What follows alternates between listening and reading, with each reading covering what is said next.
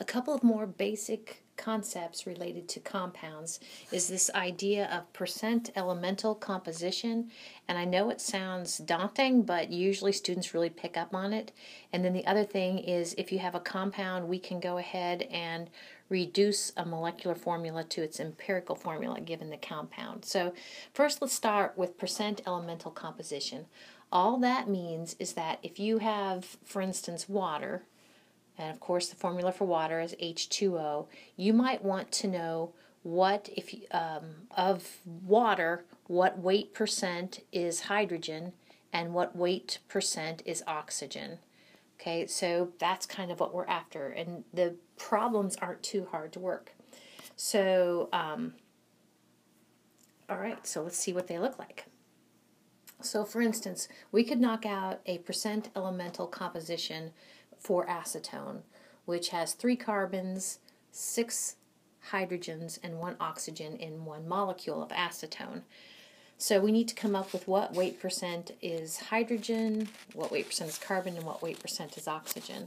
There's a few ways to kind of look at this, but if we kind of consider the molar mass for the entire compound. We talked about getting molar masses, and this is the abbreviated way to get the molar mass, where remember the first term represents the carbon. There are 3 carbons, and this is the decimal number for carbon.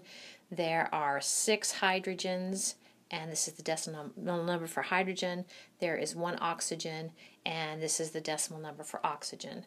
So the molar mass for the compound is 58.08 grams per mole.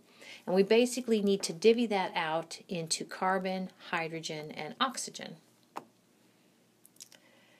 So based upon 1 mole then, if you have 1 mole, then you have a total of 58.08 grams of acetone. Does that make sense?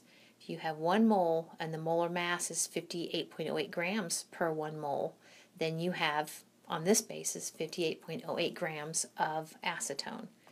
So we just need to come up with how much of that mass is carbon, how much of that mass is hydrogen, how much of that mass is oxygen. So the carbon, hopefully you recognize that the mass for carbon depends on how many carbons there are and its decimal number.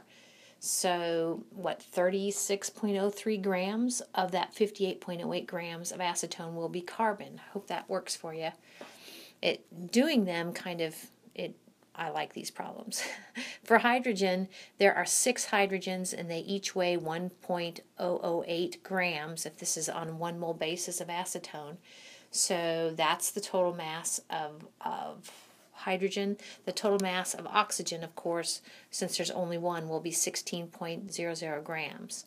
So now if these are the total masses, remember when we did the egg where you came up with weight percent of shell, weight percent of the white, weight percent of the yolk. What you did was to take the mass of each component divided by the total mass. Mass of the component divided by the total mass. Mass of the component divided by the total mass. That's exactly what we're going to do here.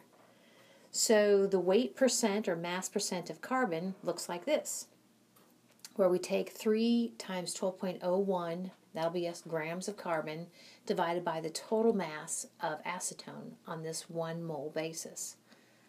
Okay, so now to get it to weight percent, we're going to multiply by 100 or 100%. We're going to round to 4 significant figures, and we get the weight percent of carbon is 62.04%. Do a similar thing for hydrogen. 6 times 1.008, that'll be your grams of hydrogen divided by the total mass, which is that 58.08 grams.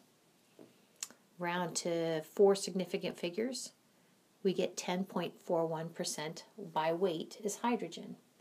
Now if you're like me, you're thinking, well, these need to add up to be 100%, 100% by weight. So this actually you could get by subtraction. But let's just go ahead and do it, kind of see it through this process.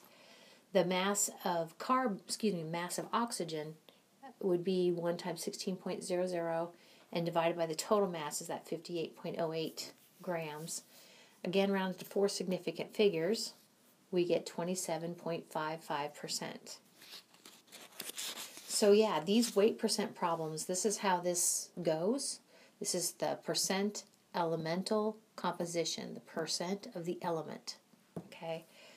So if you add all these together, you do get 100%. So this is one of those chemistry problems where you can actually check yourselves. But just, be careful. If you end up with, let's see, if you end up with plus or minus 0.05%, that's fine. It's probably just in rounding, so I wouldn't get too freaked out about that. So you have an assignment slide, and you do need to, in all of your work, for the exams especially, and on homework, but exams especially, show all of your work. So make sure you communicate to me how you're working these percent elemental composition problems. They're kind of fun.